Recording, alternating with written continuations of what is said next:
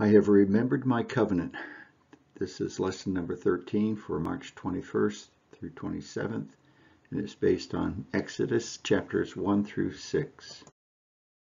Let's talk about the book of Exodus. Now, you're probably familiar with this book because of the epic story of Moses leading Israel out of slavery from Egypt. Yeah, but that's just the first half of the book. The second half has Moses giving the 10 Commandments to Israel, along with these blueprints for making a sacred tent. Now, right here in the middle is this story that connects these two halves together, and it all takes place at the foot of a famous mountain. Okay, so let's start back at the beginning. So the first thing we have to remember is we're continuing the story from Genesis. Yeah, in Genesis, God promised Abraham that through his family, all the nations of the earth will be blessed. And Genesis ends with Abraham's family down in Egypt.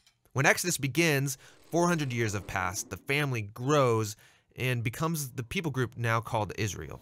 But there's this huge problem because the Israelites are enslaved to this king of the Egyptians, a guy called Pharaoh. This guy is really bad news. Yeah, he's horrible. He disregards their humanity, he brutally enslaves them, and he even orders that all of the Israelites' sons should be killed by throwing them into the Nile River. He wants to wipe these people out.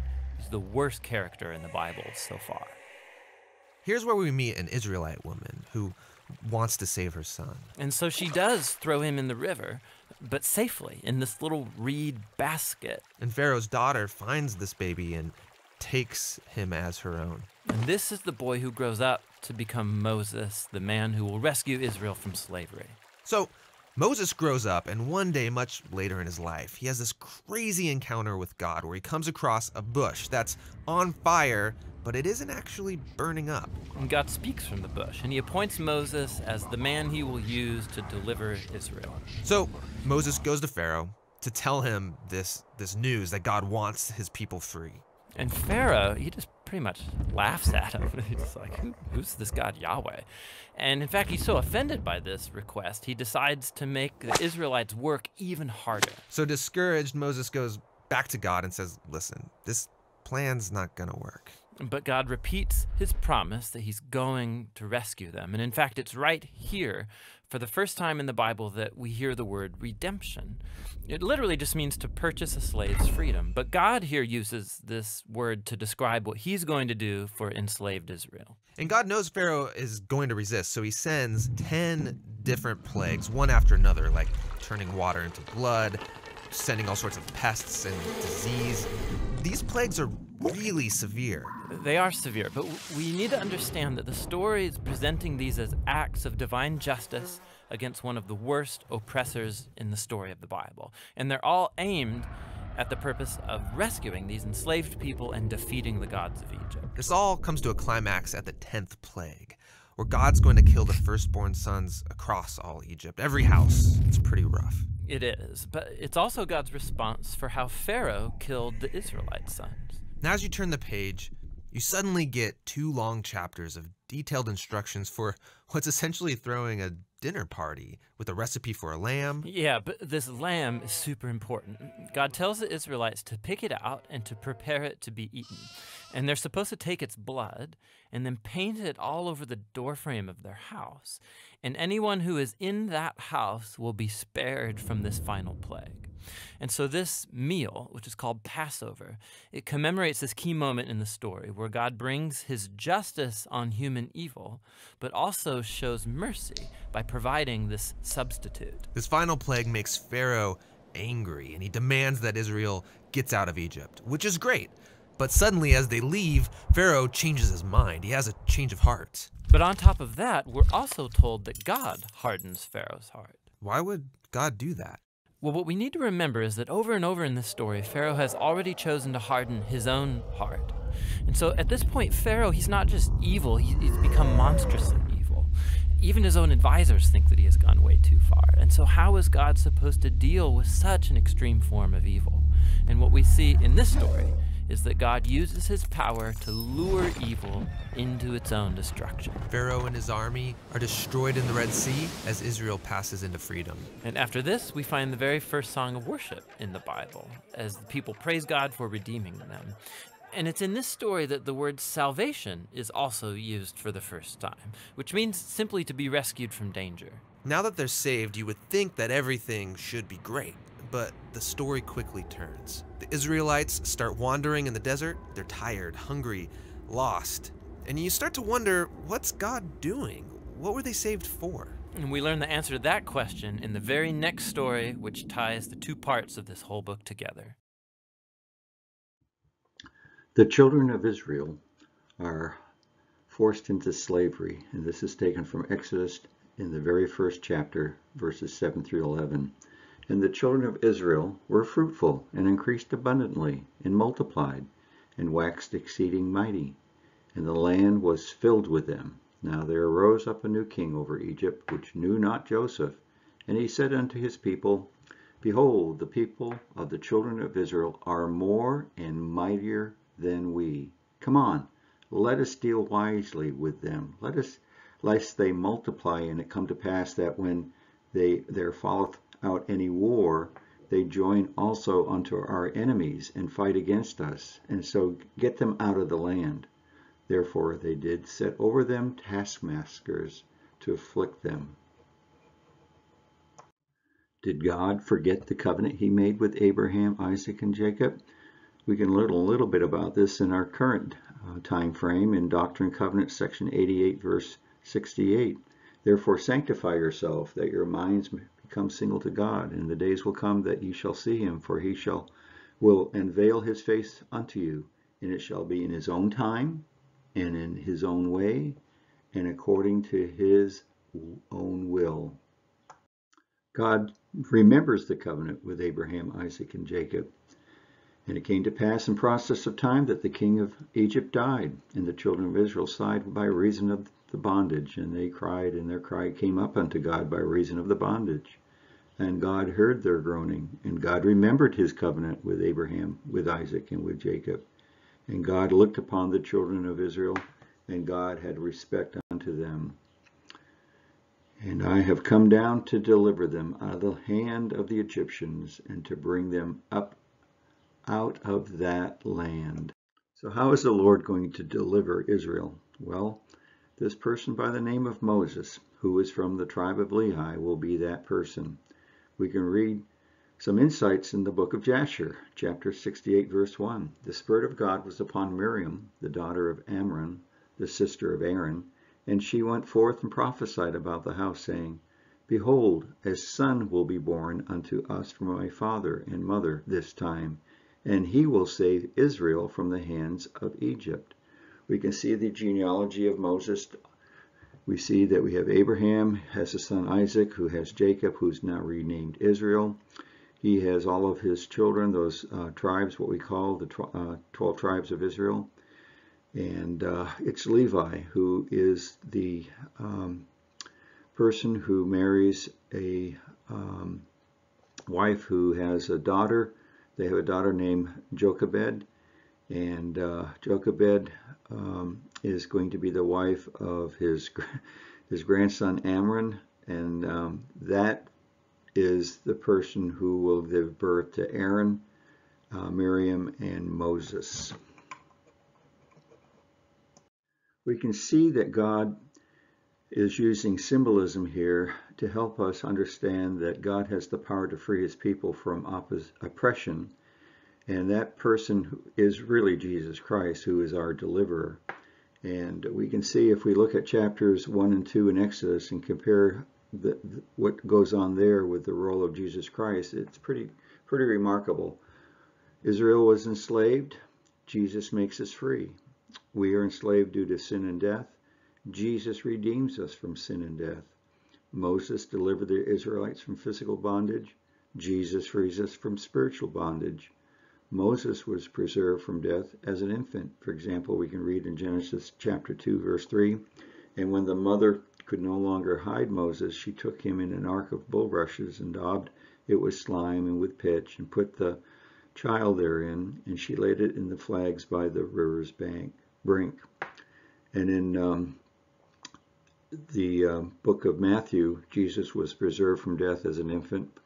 When we read, the angel of the Lord appeared to Joseph in a dream, saying, Arise, and take the young child and his mother, and flee into Egypt, and be thou there until I bring thee word, for Herod will seek the young child to destroy him.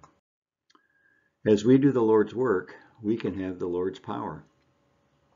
We can read this in verses 10 and 11. Come now, therefore, and I will send thee unto Pharaoh, that thou mayest bring forth my people, the children of Israel, out of Egypt. And Moses said unto God, Who am I, that I should go unto Pharaoh, and that I should bring forth the children of Israel out of Egypt? So how did the Lord respond to Moses' concerns about the task of delivering the Israelites from bondage? With some things that are going on here in this text is that God actually listens to Moses' concerns and gives him evidence, visual evidence, that God ultimately is in charge. We have these interesting cases where, again, Moses wanting evidence that God's going to be with him. Verse 2, the Lord says to Moses, What is that in thine hand? And Moses says, A rod. God tells him, throw it on the ground and then pick it up again. Well, Moses throws it on the ground and it turns into a snake. Of course, most of us would do what Moses did. He runs away. Who wants to get bit by a snake? And then God says, put forth your hand. And I love that Moses appears to overcome his fear and trust the Lord enough to grab the snake, which becomes a rod again. Now, what's interesting here is that we have evidence in the ancient world, in ancient Egypt, of magicians who were able to play tricks on people where they could actually make snakes go stiff, that you could actually hold it almost like a rod. Here you actually have God doing the opposite of turning a rod into a snake, not a snake into a rod, which God also seems to do. And it's almost a sign that God is far better than the Egyptian magicians who can only make a snake go stiff. God can actually turn a rod into a snake. That's part of the message here. And yet Moses still is a little concerned, like, am I really supposed to be doing this? Am I really supposed to be going forward with this, this mission and this message to the Pharaoh? God tells him, verse 5, I do this that they may believe that the Lord God of their fathers, the God of Abraham, the God of Isaac, and the God of Jacob hath appeared unto thee. This phrase is really important. It's a reminder that we can trust God, and that is what God wants Moses to do, and by extension, all of us who follow the Lord through the teachings of Moses or any other prophet. So God gives him yet more examples to trust him. He says, Moses, put your hand in your bosom and then pull it out, and he takes it out, it's leprous. What's interesting here is that God yet has to convince Moses to trust him. Verse 9, if they will not believe these two signs, or if they don't hearken unto thy voice, thou shalt take of the water of the river and pour it upon the dry land, and the water which thou takest out of the river shall become blood upon the dry land. Okay, you would think that all these things would convince Moses and others, and yet in verse 10, Moses says, Oh my Lord, I am not eloquent, neither heretofore nor since thou hast spoken unto thy servant, but I am slow of speech and of a slow tongue. So Moses still doesn't feel like he's ready to fulfill God's mission. And many of us feel this way, that we may not feel ready for life circumstances. And it's interesting here, God says to him, verse 11, who hath made man's mouth, or who maketh the dumb, or the deaf, or seen, or the blind? Have not I the Lord? God basically says, I'm in charge, I've made everything, you are my son, or my daughter, whatever the case might be. I have called you to this work, and I can empower you to do the work. So this is one of the great outcomes, I think, the lessons from this text here, is that God takes the time to listen to our concerns, and sometimes he might lose his patience a bit. It seems like even in the story of Moses, he was a bit flustered with Moses not getting the message. And yet, God persists with us. He will take the time to work with us where we're at and to give us evidences to trust him. This is one of the key points of the entire Old Testament, is God wanting to reveal his trustworthy character to us, that he is fully trustworthy. And we can learn from Moses, the children of Israel, from Abraham, Isaac, and Jacob, that when we trust God, God will work things to our favor. He will remove the chaos of our lives and bring us to lands of promise. Another great lesson we can learn from Exodus is found in Exodus chapter 3, verse 5, where Moses is now on the mount and he sees a burning bush. And the Lord comes to him and says, and he said, draw not nigh hither, put off thy shoes from off thy feet, for the place wherein thou standest is holy ground. So we have a concept here that there are sacred places and sacred events. We can read something similar to that in the Doctrine and Covenants, section 6, verses 10 through 12 regarding Joseph Smith. And the Lord says to him, Behold thou, Joseph Smith, you have a gift, and blessed art thou because of thy gift. Remember, it is sacred and cometh from above. And if thou wilt inquire, thou shalt know mysteries, which are great and marvelous. Therefore thou shalt exercise thy gift, that thou mayest find out mysteries, that thou mayest bring many to the knowledge of the truth. Yea, convince them of the error of their ways. Make not thy gift known unto any, save it be those who are of thy faith. Trifle not with sacred things. Another concept that we learn in the book of Exodus is who is Jehovah. In Exodus chapter 3, verse 14, it says, And God said to Moses, I am that I am. And he said, Thus shalt thou say unto the children of Israel, I am hath sent me unto you. We can read similarly in Doctrine and Covenants, section 29, verse 1. Listen to the voice of Jesus Christ, your Redeemer, the great I am, whose arm of mercy hath atoned for your sins. We can read in the Joseph Smith translation the following in chapter 6, verses 1 through 3. Then the Lord said unto Moses, Now shalt thou see what I will do to Pharaoh, for with a strong hand shall he let them go, and with a strong hand shall he drive them out of his land. And God spoke unto Moses and said unto him, I am the Lord. And I appeared unto Abraham, unto Isaac, and unto Jacob. I am the Lord God Almighty, the Lord Jehovah. And was not my name known unto them? Now compare that to the King James Version in verse 3, where it says, By my name Jehovah was I not known unto them. So there's a clear distinction that Joseph Smith Inspired Version says that Jehovah was known unto the children of Israel.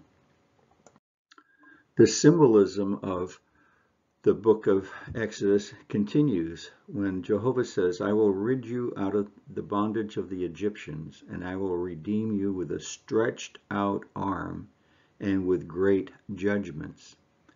So Moses repeatedly used his rod and a stretched out arm for deliverance from physical bondage. Christ's delivery was on the cross, where his arms were stretched out in mercy to free us from spiritual bondage. In Exodus 9 and in Exodus 17, Moses performed a strange gesture by raising his hands above his head. In Exodus chapter 9, Moses told Aaron that he would raise his hands above his head unto the Lord to stop the plague of thunder and hail. I will spread abroad my hands unto the Lord, and the thunder shall cease, neither shall there be any more hail, that thou mayest know how the earth is the Lord's. In Exodus 17, Moses had to keep his arms raised during an entire battle in order for the Israelites to defeat the Amalekites. Aaron and Hur stayed up his hands, the one on the one side and the other on the other side, and his hands were steady until the going down of the sun. When Moses held up his hand, that Israel prevailed, and when he let down his hand, Amalek prevailed. While this gesture may seem strange to us, it's a very ancient and sacred gesture for prayer and approaching the power of God. Today, most Latter-day Saints pray by folding their arms and bowing their heads in a show of reverence. But in ancient Israel, praying sometimes took the form of raising your hands toward heaven. Archaeologists and scholars have discovered this hand gesture in ancient cultures spanning thousands of years, from ancient Egypt all the way to Christian Rome. This gesture has meant different things in different contexts and cultures, but there are pieces of evidence in the Bible, Ugarit, and surrounding ancient Near Eastern cultures that suggest that this gesture was one of powerful prayer with temple connections. In the ancient city of Ugarit, the god El instructed a hero to lift his hands to heaven in order to approach the god Baal. An Aramaic inscription told of a king named Hamath, who also lifted his hands to heaven to pray to the god Baal. We have ivory carvings and stamp seals from Ugarit and the northern Levant depicting people with raised hands, often in gestures of prayer, supplication, or veneration. In a tomb painting from Egypt, Semitic figures can be seen supplicating Pharaoh for the breath of life by raising their hands. The Bible contains many examples of people raising their hands as a sacred gesture of prayer or praise and had strong connections with the temple. For example, when King Solomon dedicated God's holy temple, he offered the dedicatory prayer by standing before the altar and spreading his hands towards God. The Psalms are sometimes referred to as the hymn book of the ancient temple, and they contain many examples of this gesture in connection with the temple. For example, Psalm 28 declares, "Hear the voice of my supplications when I cry unto thee, when I lift up my hands towards thy holy oracle," or the temple. Psalm 134 says, "Lift up your hands in the sanctuary and bless the Lord."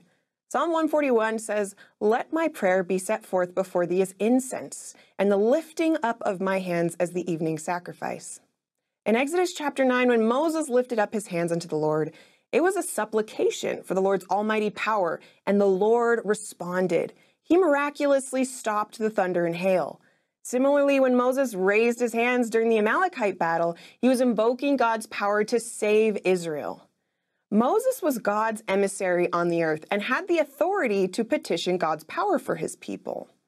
By raising his hands to heaven, Moses signaled to Pharaoh and the Amalekites that God was with Moses.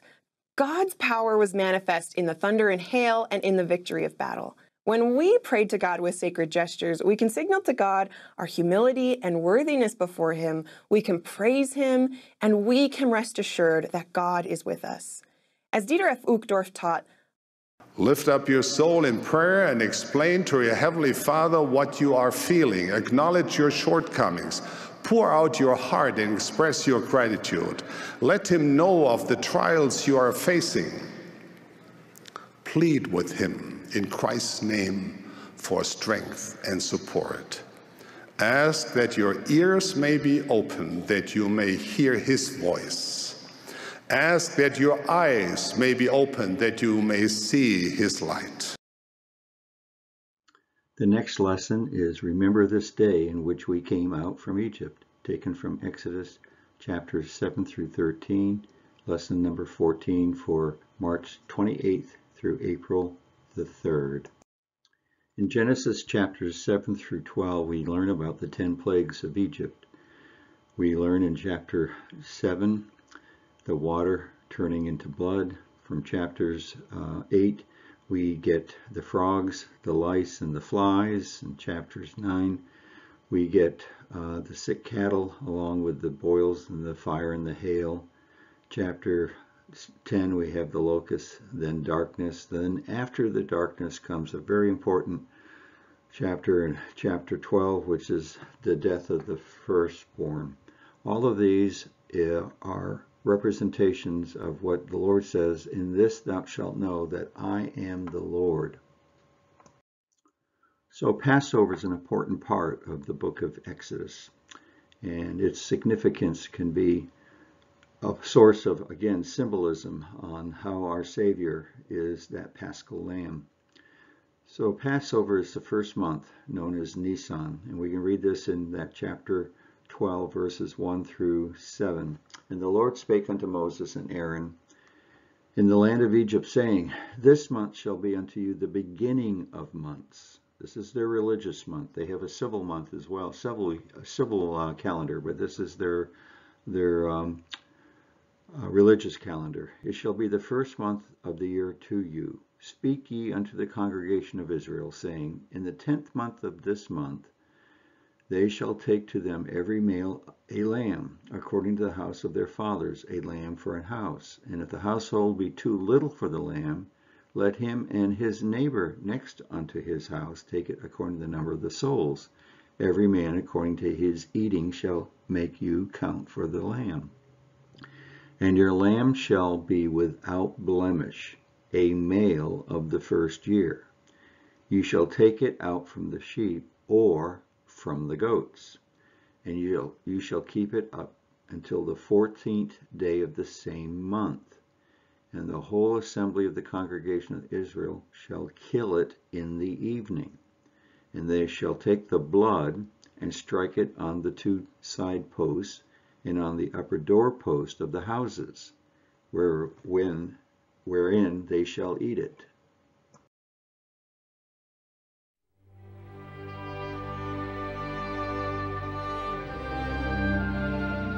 Ancient Egypt, land of the pharaohs. 3,000 years ago, it was the mightiest empire on the face of the earth. Today, we catch only a glimpse of the majesty of ancient Egypt and the glory of its pharaoh. They were rich and powerful beyond imagination. They commanded the greatest army the world had ever known. It was in the time of these mighty pharaohs that the children of Israel were slaves in ancient Egypt, living out their lives in misery and bondage. Not even plagues called down by Moses softened the Pharaoh's heart to free Israel from their captivity. What power could deliver them from the mighty hand of Pharaoh? And the Lord spoke to Moses and Aaron.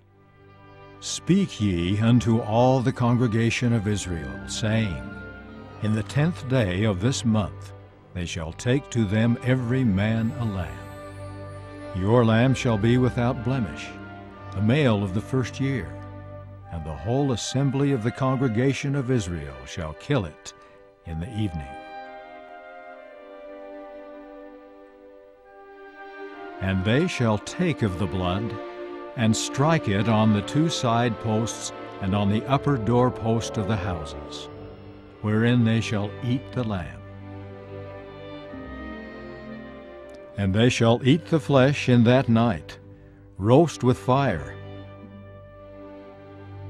and unleavened bread, and with bitter herbs they shall eat it.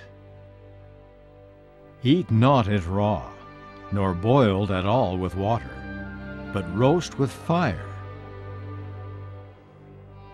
And ye shall let nothing of it remain until morning, and that which remaineth of it until morning ye shall burn with fire.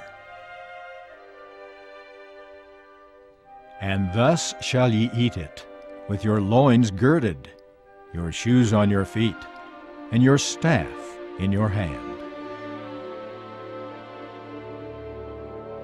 And ye shall eat it in haste.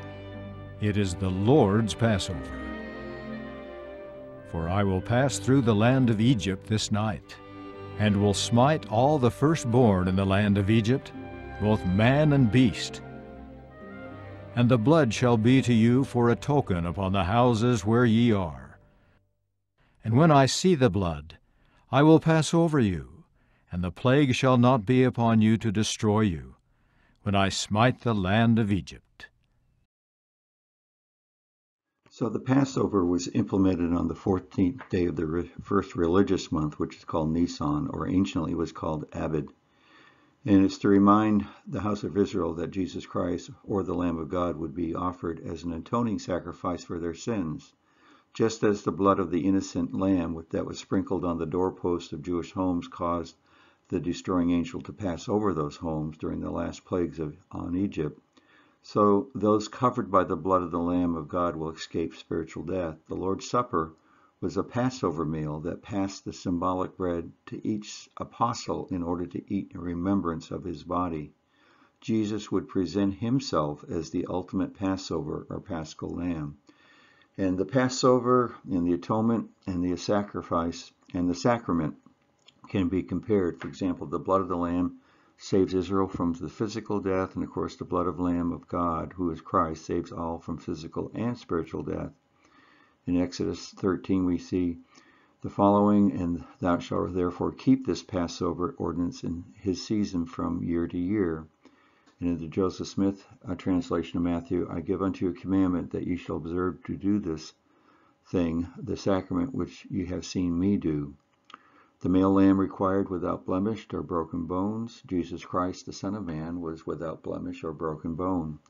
And they shall eat the lamb's flesh in that night, roast with fire, and unleavened bread, and with bitter herbs shall they eat it. In John 6, it says, Whosoever eateth my flesh and drinketh my blood hath eternal life. The Passover meal included saying a blessing before drinking wine, and blessing the unleavened bread before breaking and eating it. The emblems of the sacrament are blessed prior to partaking of them. The unleavened bread was broken. The bread of life was without hypocrisy, and his body was broken in death. Sacrament bread is broken. The Passover wine was mixed with water. One of the soldiers with a spear pierced his side, and forthwith came there out blood and water. We read that in John chapter 19, verse 34. No leavened bread was allowed in the house during Passover. And in 1 Corinthians we read, no hypocrisy is allowed in partaking of the sacrament. The Egyptian firstborn son dies for the Pharaoh's sin. Heavenly Father's firstborn dies for the sins of all people. Moses delivers children of Israel from physical bondage. Jesus Christ delivers the children of men from spiritual bondage.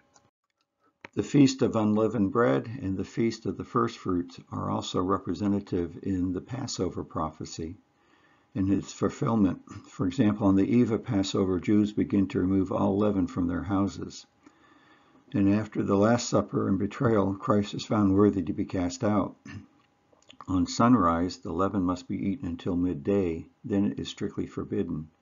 Jesus' preparation was for the crucifixion on that morning. The slaughter of the Paschal lambs begins at midday and continues until sundown. The crucifixion begins at noon, and death occurs in the 9th hour, which is around 3 o'clock. In sunset, the first sheaf is cut down and the Paschal lamb is consumed. In Christ's time, his body was entombed. The Paschal Sabbath was at sunrise, and in the morning, the first sheaf of the first fruits is lifted up before the Lord, and Christ was resurrected on that morning, the first fruits of the dead, and the tomb is now empty. The Book of Mormon has quite a lot about the law of Moses, and especially about sacrificing of lambs. For example, in Mosiah chapter 2, verses 3 and 4, and they took the firstlings of their flocks that they might offer sacrifice and burnt offerings according to the law of Moses. Here I have 3 examples in the red rectangular boxes how this works. And these 12 ministers whom thou beholdest shall judge thy seed, and behold, they are righteous forever. For because of their faith in the Lamb of God, their garments are made white in his blood. That's in 1 Nephi chapter 12, verses 10. That's the words of an angel. Now in Alma chapter 5, verse 21, we read the following, I say unto ye, you will know at that day that you cannot be saved, for there could be no man saved except his garments are washed white. Yea, his garments must be purified until they are cleansed from all stain through the blood of him whom it has been spoken of by our fathers, who should come to redeem his people from their sins. And in Ether chapter 13, verse 10, we read, and blessed are they who dwell therein, for it is they whose garments are white through the blood of the Lamb. And they are they who are numbered among the remnant of the seed of Joseph, who were of the house of Israel. Finally, these plagues that we're reading in Exodus have an allusion to what we read about the final days before the millennium in the book of Revelation. And there's some plagues that are talked about in the book of Revelation that relate to the plagues that were given to Egypt. And these relate to the 7 trumpets and the 7 angels. And I have a listing here, but just an overview. We've got the thunder and the hail and the fire mingled with hail destroys trees and herbs. That's in Exodus chapter 9. And we read it again in when the angels sound their trumpet, hail, fire mingled with blood destroys 1/3 of the trees and green grass. Again, we continue, the 3rd part of the seed becomes blood. Sea life is 1/3 of it is destroyed, and all the ships and so forth. And in Exodus, all the waters in Egypt were turned to blood. And the fish died and the rivers stank. We've got in Revelation 8, 3rd part of the rivers and fountains of water became bitter. All the waters in Egypt were turned to blood, and the fish died and the rivers stank. We've got in Revelation 8, night and day darkened by 1/3 of the sun, 1/3 of the moon, 1/3 of the stars being darkened. In Exodus, where there was a thick darkness in the land for 3 days, they saw not one another. Revelation 9, smoke from bottomless pit releases locusts, from which torment men for 5 months with the sting of their tails. In Exodus chapter 10, we got the east wind brings locusts, which destroy fruit and eat every herb of the field. Nothing green was left.